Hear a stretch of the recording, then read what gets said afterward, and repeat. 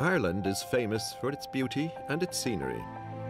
Our spectacular and dramatic countryside offers a range of tracks and trails, much of it unexplored.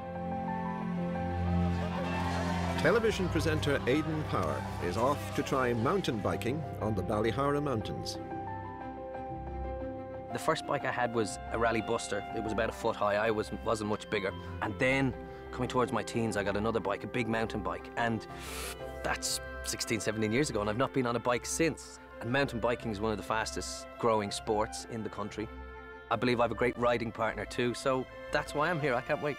Joining Aidan off the beaten track is musician Fiachna Ó Braonáin.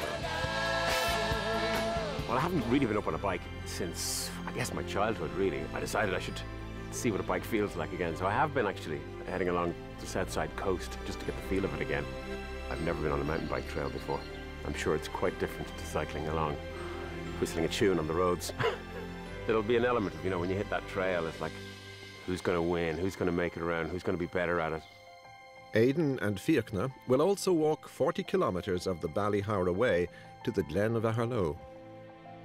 About to walk I've been told is a very famous walk, the Ballyhoura Way, from here down to Aherlow.